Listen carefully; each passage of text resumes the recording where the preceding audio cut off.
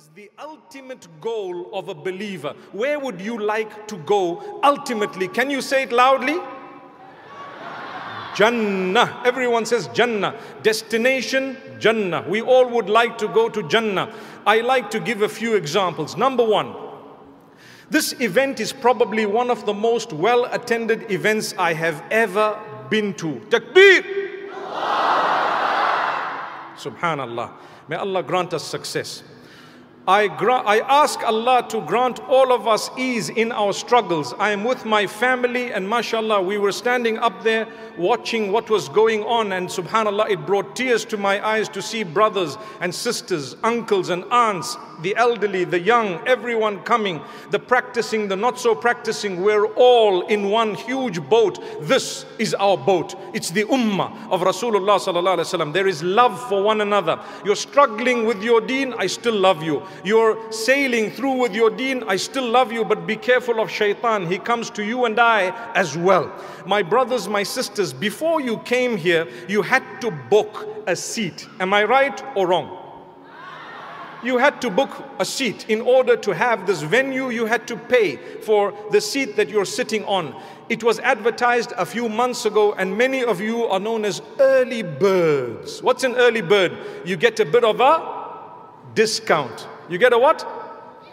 A discount. Early bird, mashallah. The brothers and the sisters who booked early, you paid less, mashallah. But what were you looking forward to? To meet this person, that person, to listen to this speech and that speech, to be motivated, to be guided, to feel good about myself, improve the goodness, and to feel a little bit guilty about some of the wrong that I'm doing so that I can quit it. Sheikh Wa'il Ibrahim spoke to us in such an amazing way. Don't you agree? There we are. He actually analyzed words of songs, and I'm thinking, oh, that's something interesting. And then he spoke about how if a person thinks smoking is good or whatever is good, they should or think about if they can say Bismillahir Rahmanir Rahim before they start smoking. Can they say that? No, they can't. Which means it's a bad thing. And when you're done smoking or your shisha, would you say Alhamdulillah? You wouldn't say that. Amazing. So we came in order to listen, to be reminded, to get closer to Allah subhanahu wa ta'ala. We thank Him for it, but we booked in advance so that we could attend here. And mashallah, some happened to book a little bit later, but we all did. And therefore, when you came in, you had to show them a little card. They looked at the card, they saw, they gave you a little seat somewhere here, and mashallah, you came and you sat for hours on end. I'm the last speaker. Should I cut my speech short, or can I speak a little bit longer? Allah, Allah. Leeds is leading the way, mashallah. Now I know why they call it Leeds, alhamdulillah. Subhanallah, leading the way. So I tell you, my brothers, my sisters, it's interesting to note that we had to book or save a seat. I need to save a seat, my own seat in Jannah. I also need to be an early bird. When I get to the other side, I need to show a card, or they will show me my own card because they know the cards. What's going to happen? I will then be granted entry into Jannah and shown my place in Jannah. And I will have to be, mashallah, taking up that particular place that Allah has prepared for me. But I need to book. When I book, there is a payment. Early bird might pay a little bit less. If you practice the deen of Allah from an early age, the hadith says, Shabun nasha'a fi ibadatillahi ta'ala. A young person who grew up practicing and close to Allah, they will have a VIP status on the day of judgment. Because why? You're coming in, you've saved your seat from a very young age, early bird, as we would say. And as you come in, subhanallah, you are granted a special place of waiting, and then in Jannatul Firdaus, because Allah has praised you. But it's not too late for the others. Some of you might have booked as late as today or this afternoon, but you're still here. So even if we were not practicing from the very beginning, we're taught that if you actually make amends, you repent to Allah, you turn to Allah before it is too late, Allah will grant you the loftiest and best ranks of Jannah. وَالَّذِينَ آمَنُوا وَعَمِلُوا الصَّالِحَاتِ أُولَئِكَ أَصْحَابُ الْجَنَّةِ those who believe and do good deeds, they are the dwellers of paradise. They will be in Jannah. They have saved their seats in paradise. But when it comes to those who have sinned and wronged, you and I, who have done things we're not so proud of, sometimes we feel, is my ticket valid or not? Will my ticket be accepted or not? Imagine coming to the door and you find that this ticket is actually entry into a totally different venue and a different event altogether. How would you feel? You feel like a fool that I booked the wrong ticket. Therefore, if a person were to do deeds that would result in them entering hellfire and then expected to enter Jannah, Allah says, if you're alive, you can quickly change that. And it's not going to be so difficult to change that by the will of Allah subhanahu wa ta'ala. Allah says, when you repent to us, and these are the divine words of Allah, when you repent to us, there are two things.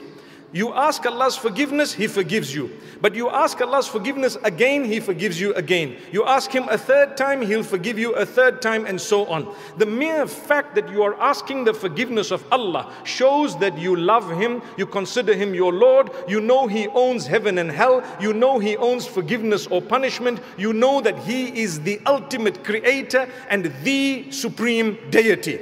So that itself is the worship of Allah. I seek the forgiveness of Allah only if I believe He owns forgiveness. He is Ar-Rahman, Ar-Rahim, Al-Wadud, the most forgiving, the most merciful, the most loving, the most kind, the most compassionate. That is my Lord, Rabbul Izzati wal Jalal. So Allah Almighty tells us, if you seek forgiveness, I will forgive you. But there is a step higher than that, which I want to talk about tonight. You want to save your seat in Jannah. Allah says, if after you sought forgiveness of us or from us, you changed your life in a way that you only did good deeds, we will take all the bad deeds you've done in the past and we will convert them into good deeds and put them onto the right side of the scale as though they were good deeds, yet when they were done, they were bad deeds. Imagine the mercy of Allah. So to achieve that bonus, there are two conditions. The first is seek the forgiveness of Allah, and the second is to do good deeds thereafter. I don't keep sliding back all the time. إلا من تاب وآمن وعمل عملا صالحا فأولئك يبدل الله سيئاتهم حسنات وكان الله غفورا رحيما. Amazing verses of Surah Al-Furqan. Allah says the exception of what? Those who've done bad and they deserve to enter hellfire. Allah says the exception are those who repent and do good deeds thereafter. They are the ones whose bad deeds will be changed into good deeds for them. For indeed, Allah is most forgiving, most merciful. That's the mercy of Allah. Where do I get this from? The Quran. The divine revelation. Allah Almighty tells you, oh man, do not lose hope. What have you done? Where have you been? No matter where you've been and what you've done, it's not too late. This evening, when I was outside, a sister came to me and told me, pray for me, my iman is weak. I said, sister, Allah will help you with it by hook or crook. Subhanallah, Subhanallah. May Allah grant her goodness and all of us, myself included, goodness. May Allah grant us death upon La ilaha illallah. My brothers and sisters, as I speak, there are thousands of people who are not Muslim who are studying the Quran and studying the life of Nabi sallallahu alayhi wasallam and being inspired by true Muslims. But you and I who are Muslim, what are we doing with the Quran? Are we going to read it? Are we going to be inspired by it? Are we going to understand that that is the word of Allah and that is the ultimate gift that Allah has blessed you with and Allah has blessed me with? May Allah Almighty grant us the ability to appreciate the status of His word. May Allah Almighty grant us goodness. Ameen.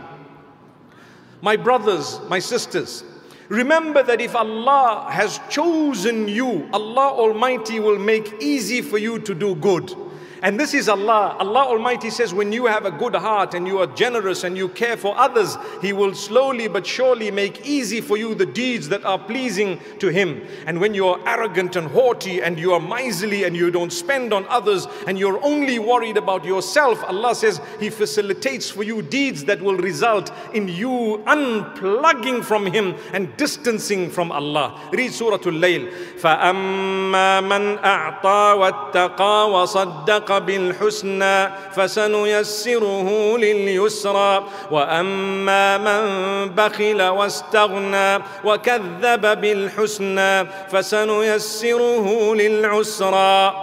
Verses, I explained them just before I recited them. May Allah Almighty grant us ease in a way that brings us closer and closer to Him as the days pass. My brothers and sisters, many of us are struggling with faith.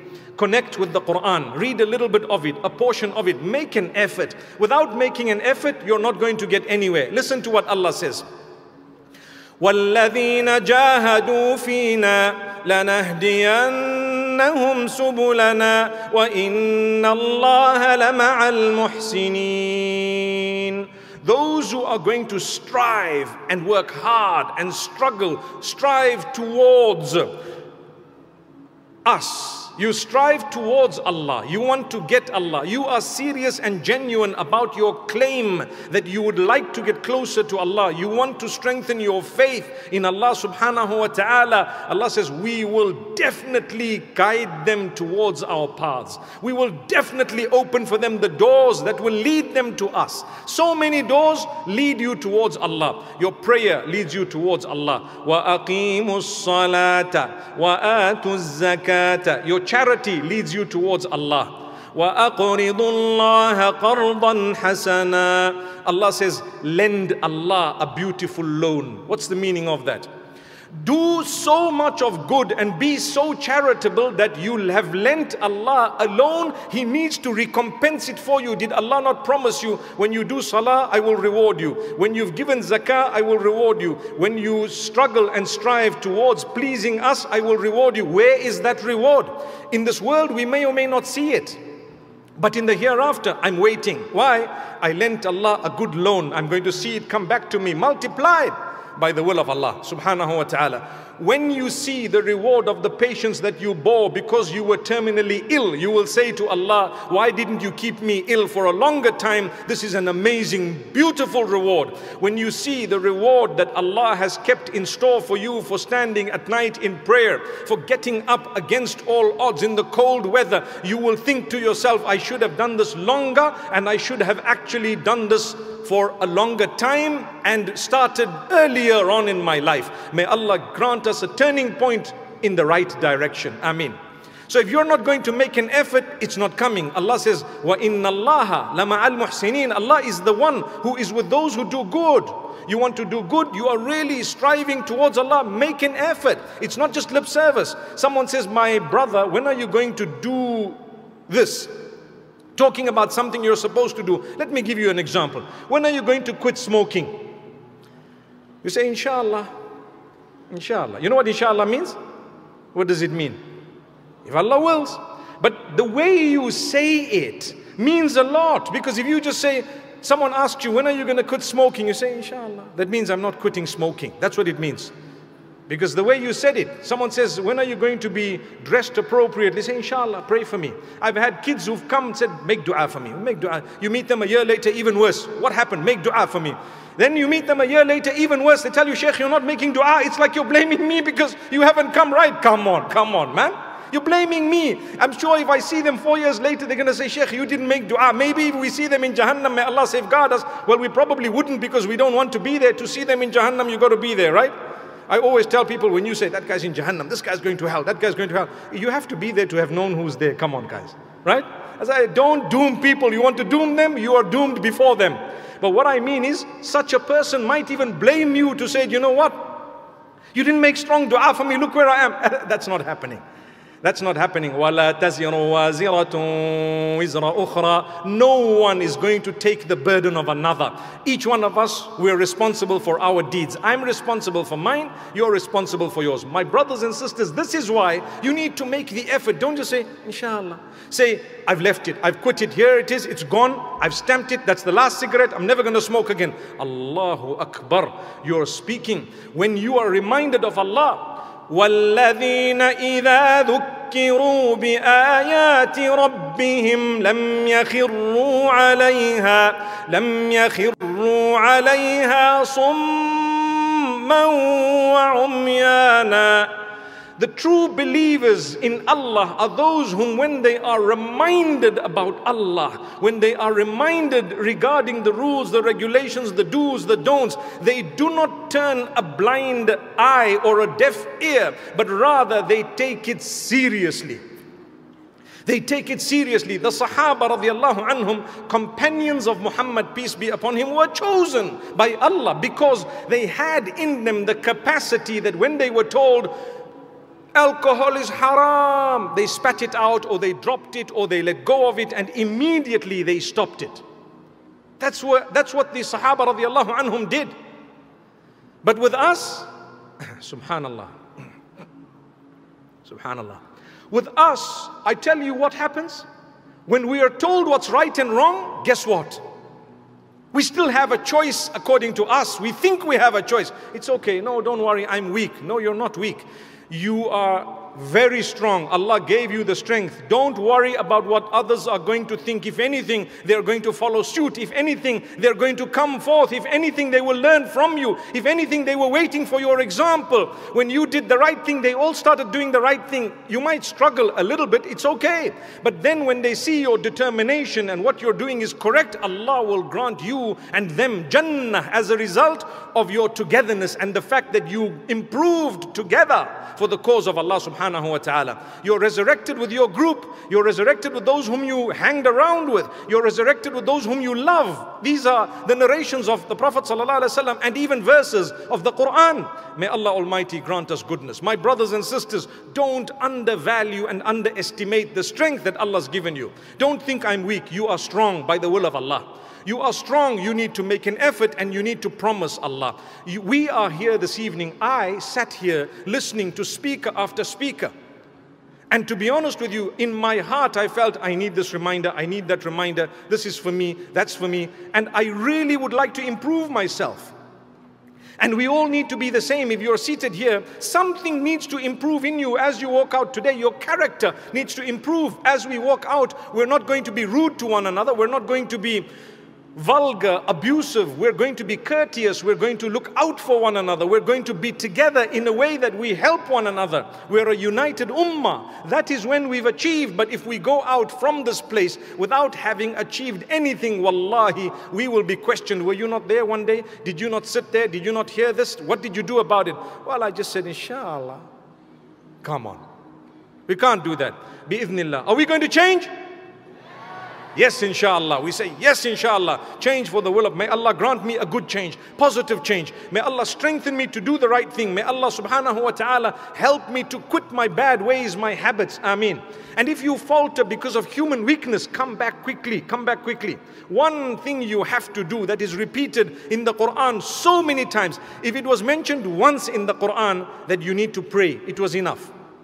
If Allah said it once in the Quran that you need to pray, it was enough. But so many places Allah says, أَقِيمُوا الصَّلَاةَ وَآتُوا الزَّكَاةَ يَا أَيُّهَا الَّذِينَ آمَنُوا ارْكَعُوا وَاسْجُدُوا وَاعْبُدُوا رَبَّكُمْ وَافْعَلُوا الْخَيْرَ لَعَلَّكُمْ تُفْلِحُونَ. Allah tells you to bow down, to prostrate, and so more than once. So many places in the Quran Allah says, here it is, you bow down and you go and you prostrate for Allah and you pray for Allah. He could have said it once. He says it again and again and again because He wants it to bear witness for you or against you. And He wants it to be a reminder. وَذَكِّرْ فَإِنَّ الذِّكْرَى تَنْفَعُ الْمُؤْمِنِينَ. Remind, for indeed the reminder benefits those who believe. You believe in Allah? Well then don't be upset when someone reminds you, listen my sister, you need to do this. Listen my brother, you need to do this. Listen my sister or my brother, you need to quit this and quit that. It's not a bad thing. Don't become too defensive. Just say Alhamdulillah. But I want to tell all of us, Brother Akhi Ayman said moments ago, he spoke about TikTok, right? I tell you what people are doing. Unfortunately, people sit on other people's TikToks and watch them as they flick. And the only thing they can do is to comment negatively. Without giving anyone a word of encouragement, without saying anything. You have people who've accepted Islam now. And the next thing, you find all these Muslims bombarding them with so much. Do you reckon that's divine? Do you think that that's the way Allah wanted it? To bombard someone with so much that they feel trapped and they think to themselves, what did I just do? I always say, you reverted to Islam or you're newly practicing. Please move closer to Allah at your pace, but at a decent pace, for as long as you know and Allah knows that you're heading in the right direction to the best of your capacity and ability. Inshallah, you're doing the right thing. People are weak when it comes to fulfilling their salah, but they're born Muslim, and the same guys are attacking people who have a different weakness as though they have no weakness whatsoever. I'm not saying don't remind, but when you remind people, do so with utmost respect, putting yourself in their shoes. Do so in a manner that is so appealing that they feel like changing. You can't look at someone and say, well, I was about to use a bad word, let's not use it. Or should I use it? Shouldn't I? It's not such a bad word. Like they say, haram, but not haram, the words are becoming less and less bad according to the age, but in the eyes of Allah, they're bad. I was going to use the word idiot, but I won't use it. How's that? It's like when you want to tell someone how stupid they are, you say, I was going to tell you how stupid you are, but I decided against it. That means you're so stupid, You're going to say, you know what? I was going to call you an idiot, but I think I won't. Subhanallah, it means you're a big idiot. That's what it means. May Allah forgive us. So I won't use the word, okay? But people use these words for others. And you know what? They are perhaps in the eyes of Allah worse than those whom they are attacking. But they're just enjoying it. And you don't know the amount of pain you caused people. You will pay for that pain, my brother, my sister. Rather say an encouraging word. Rather encourage people in a positive way. Learn it. If you don't know how to do it, remain silent. Because it's going to be held for you or against you on the day of Qiyamah, the day of judgment. It's going to be held for you or against you. I'm not going to sit and pass bad comments. I do sometimes see your posts. People who are here, I see your posts sometimes. I'm a human and I do use social media. So as I'm going up, the chances are I probably would see. What would I do? I probably would comment. Subhanallah, but make sure it's me, please. Right? May Allah grant us ease. The last time I checked, there were about 10,000 Mufti Menk accounts. I didn't know who I was. I'm looking, wallahi, I look at people who have more content than I do of my own, and they have more followers than I do. And I'm thinking to myself, that's supposed to be Mufti Menk. Can you tell the guy, can you please delete this video? It's not supposed to be, it's a private video. And they don't answer. They say, no, you can, literally you can go to hell, basically. And I'm thinking, let's see who's going to go to hell. Allah Almighty forgive us. People make accounts of everybody's names. Some of you might have people who love you so much that they make accounts, and sometimes they hate you so much that they make accounts to tarnish your image. This is what the world is all about now. Be careful. You do not be on the wrong side of it, because we are believers. We know we're responsible. We know every action has a reaction. As believers, you do good, you get good. Multiplied. You do bad, you get bad, multiplied. Subhanallah. Bad meaning it's going to come back to you to haunt you. I know when you've committed a sin against Allah, it's 1 for 1. And when you did a good deed for Allah, it's 1 multiplied. But when you commit a sin against someone else, it's coming back to haunt you. It's definitely coming to haunt you. May Allah Almighty grant us steadfastness, and may we never be from among those who hurt and abuse others. So you don't just sit and enjoy looking at things. I was saying, sometimes I comment. I would only say a good thing, no matter who it is. Once I had a brother tell me, Sheikh, astaghfirullah, you commented on this sister's post. Why were you watching sister's posts? I said, well, why were you watching not just the post, but even went down and looked at the comments? I mean, what's good for the goose has to be good for the gander, isn't it? Come on. You're telling me why was I? It was just a natural human thing, not that I watched the whole thing. Who knows what I was focused on? Akhi Ayman tells me it's easy for me to lower my gaze because I need to wear glasses. All I do, I take them out. He says, when I look at the crowd, I get so much of confidence because I can't really see the guys in front of me. MashaAllah, tabarakallah. My brother, sorry about that. May Allah Almighty grant us ease. May Allah Almighty grant us goodness and ease. But the truth of the matter is, you're a human. You may come across something. It doesn't mean you're not allowed to say a word of encouragement. You can, no matter who you are. Sometimes you're on your public transport, walking around a mall. We're human beings. وَقَالُوا مَا لِهَذَا الرَّسُولِ يَأْكُلُ الطَّعَامَ وَيَمْشِي فِي الْأَسْوَاقِ. The kuffar of the time addressed a matter by saying, look at this man claiming to be a prophet, but what is the problem? What is wrong with him? He still walks in the markets and he still eats food. If he was a prophet, Allah would have sent an angel and so on and so forth. Wallahi, Allah Almighty says he is a prophet. He is the best of creation, the most noble of all prophets, the highest, the flawless, whatever other positive quality, all of them are his. But we've created him in a way that he will still walk through the markets and he will still eat food. Allahu Akbar. We are not even prophets, nowhere near. We will walk in the markets. We might even end up needing to improve ourselves because we are not prophets of Allah. If I were to walk past, today someone comes, can I take a picture with you? A young girl. And I was walking with my wife a few minutes ago at the back there and I said, you can ask her. Right? And I don't know if they understood it or not, subhanallah. But anyway, they did. May Allah Almighty grant us ease. I am a human, I'm a father of so many children and grandchildren. By the will of Allah, if I were to see someone, I have within me a quality where I'd like to correct you and rectify you in the most loving way. I'd greet you, I'd smile at you, I'd wave at you, I'd thumbs up you, I'd do whatever. Sometimes I don't even know some of the signs that the kids make. And someone, do you know that's satanic? I said, no, I don't know it's satanic. I don't know. So many things we used to do when we were kids that we considered just normal have been hijacked by ideologies and thoughts of today, and sometimes you don't realize that this is now a sign that stands for something totally different. I talked to you about TikTok earlier. Imagine an old man telling me TikTok, and I'm thinking, wow, this man is on TikTok. He says, no, it means I'm fine. Urdu speaking, Hindi speaking, wow. May Allah Almighty bless all of us. But you know what? The world has changed. You need to be up to the Joneses in that sense, but not that I compete with others in material wealth. I want to compete with myself in getting closer to Allah by looking at those who are doing more and being encouraged to be a better person. If you made it to the end of the video, please like the video as a Sadqa Jariya so more and more people can watch it and you will get sawab for whoever watches it. We don't earn money from YouTube ads, so you can support our channel from the link in the description so we can keep making new videos and you can subscribe to our channel. Jazakallah.